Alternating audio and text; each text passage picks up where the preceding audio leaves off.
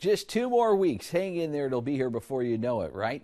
I'm talking about the start of the 2013 high school football season. And of course, that means the return of the Friday night tailgate party here on KFDM.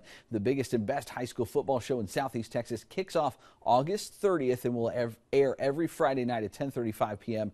for 11 weeks. To help tide you over until then, though, we've got high school football for you on this Friday night in the form of scrimmages. Tonight, Class 4A Nederland at Dan Hook Stadium taking on 3A Nederland and Stark. Check out the first quarter play here. Their quarterback, no roster, most likely senior Preston White. Snap sails over his head. He's calm, collected, launches a bomb right on target for number 13. Incredible play that got the Dogs the first down and in way better territory. Nederland, however, met the chain gang defense of WOS a time or two. The staying stalled the Bulldog drive here. Nederland's D came to play as well. Plenty of time for the pass, but number 5 of Nederland reads it all the way and bats it down.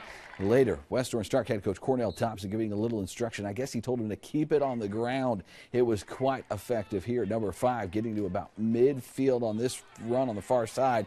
Both squads gained big things out of tonight's scrimmage. They did keep score tonight. It was 27-26, Nederland and Stark.